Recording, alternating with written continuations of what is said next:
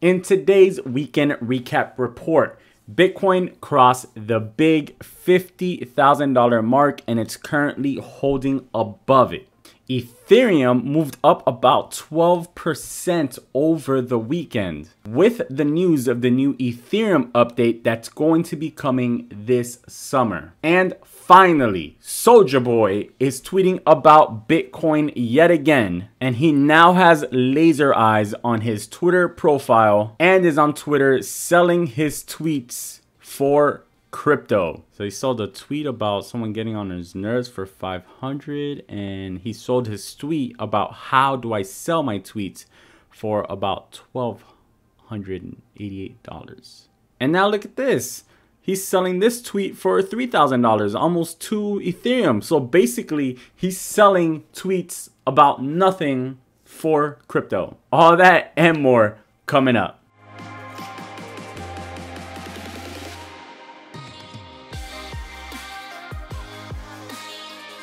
Hey, what's up? Jay here, and welcome to Bitcoin Daily, bringing you guys the best tips, tutorials, and ideas to help you guys become profitable and successful traders. The goal of this channel is to empower you guys with the resources and knowledge to take you up to that next level. If you guys are new here, make sure to subscribe and turn on that notification bell. Also, guys, don't forget to leave a like on this video as it helps us to continue to spread the mass adoption of cryptocurrencies. So another good start to the week this weekend. We had 2 green candles over the weekend, which basically brought us up and over that 50K zone and led us basically up to about $52,000 over the weekend. So on Friday, we told you guys in Bitcoin, we were looking for entries above $50,000. If you guys would have taken this entry at 50K and rode it up to that top right here where we got rejected, it would have been around 38% profit if you use 10x leverage like we did. And Ethereum also had even bigger green candles over the weekend as we got some really good news from Ethereum as far as the update. And we told you guys that we were looking for an entry above $1,600, which is exactly what it did right here. And it's run up as high as about $1,755. So if you guys would have taken that trade, you would have done around 48% in profit if you use 5x leverage like we did. So as you guys can see over the weekend, Bitcoin finally broke back above that 50K number, that big 50K. And we went right up to the top, right where we called the top of this range. Remember, we told you guys right about there was the top of the range. That's why we pointed that out. And that's exactly where we got rejected today, basically, right? You can see that the high here is 51,942. And the high yesterday was 51,484. So we've now flipped this Fibonacci level retracement right here, that 23.6% level, into a support. As you guys can see, we're getting knocked down by it the last few days, but we finally were on top of it now. If we can stay above here, then the bottom of the range should be right around that $49,000 area. And the top of the range is going to be that 52K. So the idea here would be to be looking for, you know, entries here at the bottom of that support range if it doesn't fall lower, and then to be using the top of this range for a breakout trade. Once we break above this 52K, we can see a run up back to that previous high here. As you can see, there's not too much resistance other than what we're watching right now, where we're at right now. So once we break up and above that, we can see a run probably up to like 54. Then you can expect another run to 56. And then a run to that previous all-time high. So let's zoom in here into the 4-hour chart, and you can see a little bit clear what's going on the on the 4-hour to 4-hour candlesticks, right? So you can see the big rejections here. You can see we've had that same resistance here. You can see it's played a support here. There's been rejection here. So that's why this is such a big number and a big area currently, because we've tested it several times and we haven't been able to get up and above it. We've had a fake out here. So we're going to need more volume in order to get above this. But if you zoom in a bit here to what we're currently watching, you can see it's kind of a bull flag here, right? With a possible breakout right here. So we've had a bull flag with a breakout on the small 4-hour time frame, and we just need to see a continuation up, which is currently what we're watching for, right? So we want to see a continuation up and a break above that 52K area. Overall, the falling wedge breakout pattern is still intact. We're consolidating after that breakout. We've been consolidating within this range that I pointed out here. Boom and boom. We're currently at the top of this range. So if we can get a breakout above that 52 area, it should shoot us up to some minor resistance here at 54 and another minor resistance at 56, which would lead us all the way back to the previous all-time highs. If we see a breakout move like we did after the previous time that we were over here, that we had a bunch of consolidation and tested new lows after that new all-time high, if we have a move similar to this, that would be about, where was that move?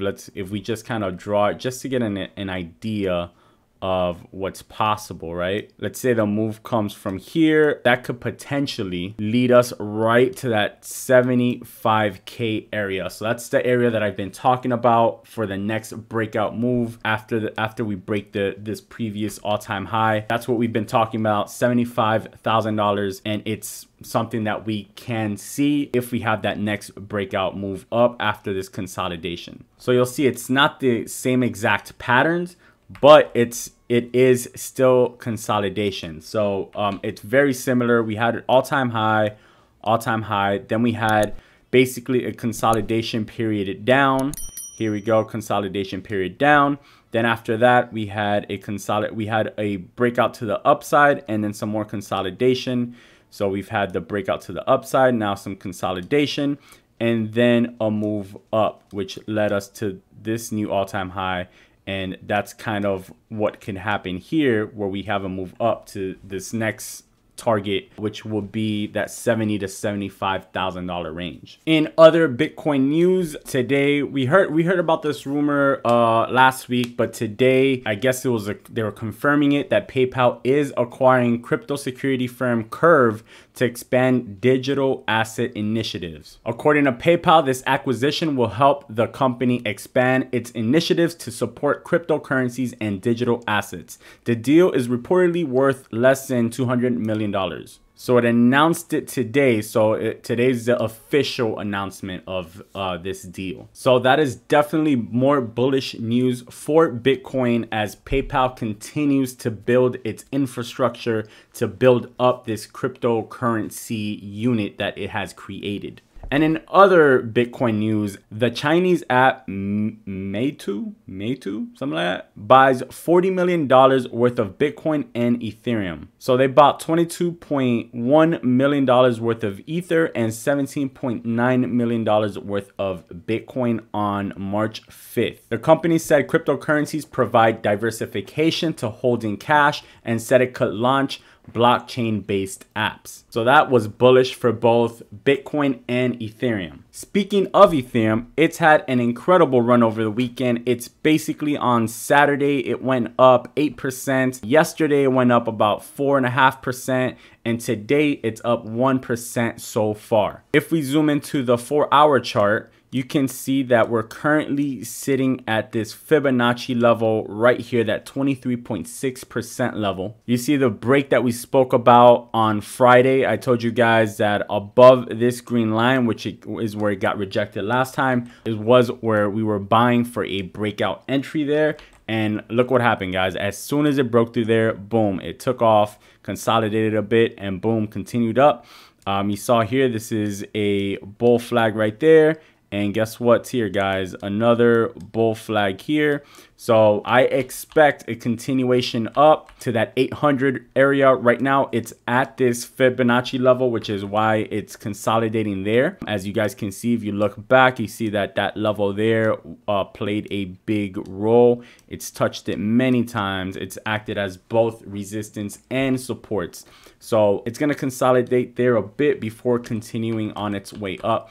I expect this to lead back to 1800 and beyond. As long as Bitcoin can get through 52,000, Ethereum should test its highs as well. It should go back to 2,000. If you guys are wondering why Ethereum was pumping over the weekend, it's because it received news. There's been news going around that the upcoming EIP 1559 upgrade could cause ETH price to skyrocket. The proposal will increase the security of Ether tokens, which could lead to a higher price point for ETH. So developers approved a proposed change to the network that would burn a small amount of Ether every time that the currency is used to pay gas fees on a transaction. The proposal, known as EIP 1559, will be bundled into an upgrade in July or August of this year. The reduction in the supply of Ether tokens will lead to higher token prices overall. So I mean, it's not a fact, but probably. This is because a reduction in the supply of Ether will make the asset more scarce. Also, the EIP 1559 should be taking the guesswork out of Ethereum network transaction fees. EIP 1559 would improve this by making it clear what fees are with an automated system that is comparable to Bitcoin's difficulty adjustment, in the sense that both adjust based on network volume and usage. Transactions will only be able to be paid with Ether. So news of that update has definitely had a big impact on the price over the last few days in Ethereum. I was personally already bullish Ethereum, and with this news, I'm even more bullish Ethereum, guys. So if you guys are not buying Ethereum, if you guys don't have any positions in Ethereum, I suggest to definitely start dollar cost averaging some positions into Ethereum, buying up these dips, because I believe that the closer and closer we get to this update, the higher that Ethereum is going to go. And we can definitely see Ethereum double in the next few months before the upgrade. So once we clear this area on a break above this area right here and a break above 1800, a break above 1800 could basically lead, just like it did here, up to that 2K area. So with this news out, as it picks up steam and the wheels get rolling, we could shoot up to that 2K area very soon, as long as Bitcoin doesn't pull the market back for any reason. So if there's no reason for Bitcoin to pull back, I see Ethereum retesting that $2,000 range very, very soon. If for any reason we do pull back, our supports are going to be here at 1600, around that 1550 to 1500 area as well, and then that 1400 area. Alrighty guys, I hope you guys are enjoying this video so far. Next, we're about to talk about the trade setups that we're going to be watching this week. You guys want to stay tuned for that. You don't want to miss it. Trust me. Guys, if you're enjoying this video so far, make sure to hit that subscribe button if you guys are new here. Then also make sure to turn on the notification bell as we post videos 5 times a week, every single week. And make sure to like the video as well if you would like for us to continue putting out this content. If you have any questions about anything going on right now, make sure to drop it in the comments. We're always happy to answer you guys if we have the answer, of course. So let's talk trade setups. All right, so in Bitcoin, that entry that we're looking for here in Bitcoin this week is above 52K. So right where we got rejected there earlier today, earlier this morning, that's exactly where we're going to be looking for a entry, for a breakout entry. You can see here we got rejected here. We pointed that out last week, and it took us all the way back down to basically 47,000. And now we're back at the top of the range, right? So we're looking for a break above this, right? We want to break above it. Now, why are we taking that trade and why are we waiting for it to go above versus just buying right now, right? The thing you guys have to understand is that we're looking for momentum. If you guys just enter here around 51,000, there's really no direction, right? There's no momentum in either direction. There's no volume in the price right now. So if there's no volume and there's no real direction, you're basically just flipping a coin. This can go in either direction. You know, there's no odds really in that. It's a 50-50 coin flip, right? So if you just do a lot of 50-50 coin flips, you're not going to be a winning trader because most of the time you're just going to be breaking even. So what we're looking for and what we want to take is a momentum trade. We want to trade with the momentum. So because 52K is currently a resistance area, that means that in order to break through this resistance, we're going to need more volume. So if we have more volume and we break through that, a lot of times what happens is we liquidate and squeeze shorts, which increases the volume and the momentum, you know, in the trade. So what happens with the price, it ends up shooting up very, very fast a lot of times. So that's why you'll see sometimes the price move a few $1,000s within an hour. It's because there's a lot more volume coming in. A lot of people stops are hitting, their entry prices are triggering, short traders are getting liquidated. So it's this combination of people that a lot of things are happening at that level that creates all that momentum and pushes and basically shoots the price up. So that's the type of trades that we're looking for to make it easier, and because it's a higher probability setup. So we're more likely to profit on this trade and to win. Now you're probably asking, why don't we short if we get a rejection at 52? If theoretically the volume would be on the short side. Well, the other thing with trading is, again, you want to always have the best probability and the best setups. If you're going against the overall market, that lowers your probabilities drastically. Because if the trend is up, then more than likely, more times than not, the trade is going to end up going up. So by going with the overall trend, you're giving yourself a higher chance of winning and higher probabilities. If you're going against the overall trend, you're just making life harder on yourself. Remember guys, that 90% of day traders are usually losing traders. So why make life harder on yourself by trying to counter trade the trend, right? So in the event that we do get rejected at 52K, then what we're doing, since we're not shorting because we're not going against the trend, then we're watching and we're waiting for new entries at a better price to ride it back up. So the entries here are going to be at that 50K area. That's one price that we're watching. We like anytime that we go below 50K, when we break back above it, that's a price, that's a trade that we want to take. Below that, we're looking around that $48,000 to $46,000 area after that. So those are the supports that we're going to be watching for entries there, in the event that we get rejected back down to those levels. In Ethereum, we're looking basically at the same thing here, right? So we're currently around 1750, and that breakout entry is gonna be around 1800, right? So comparable to Bitcoin's breakout entry is 52,000. If Bitcoin breaks above 52, Ethereum is gonna run with Bitcoin. So the comparable to Ethereum would be 1800. So if Bitcoin's at 52, Ethereum will probably be around 18, and they will probably run together, right?